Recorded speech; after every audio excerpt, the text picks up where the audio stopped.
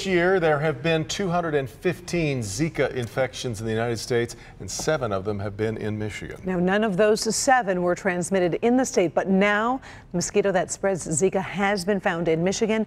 Dr. McGeorge is here now with what we all need to know. Well, Karen and Devin, you know, mosquitoes are responsible for the spread of a multitude of diseases well beyond Zika. So county health departments across the state monitor the mosquito population constantly. And now the Asian tiger mosquito has been found in Wayne County. The Zika virus was first identified as a threat in 2015 and early 2016 as the link between the virus and the birth defect microcephaly was identified in Brazil.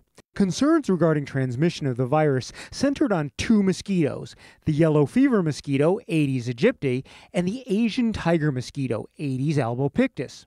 For Michiganders, outside of travel, neither of these were a serious concern because the closest that either mosquito came to us was mid to northern Ohio, until now. The Michigan Department of Health and Human Services has announced that a population of the Asian tiger mosquito, Aedes albopictus, has, for the first time, been found in Michigan, specifically in Wayne County in the industrial area along I-96 in Livonia.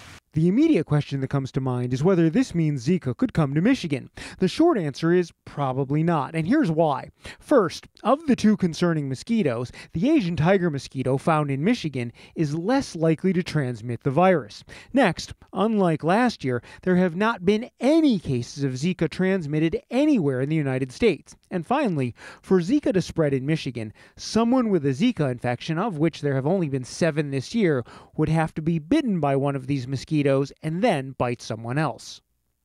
So that doesn't mean there is zero risk, but it would take a series of very low chance events to lead to anyone getting Zika from a mosquito here in Michigan. Nonetheless, in general, it's still important to avoid mosquito bites because they do transmit more than just Zika locally, West Nile, for example. That's why we always say the most dangerous creature in the world. Absolutely.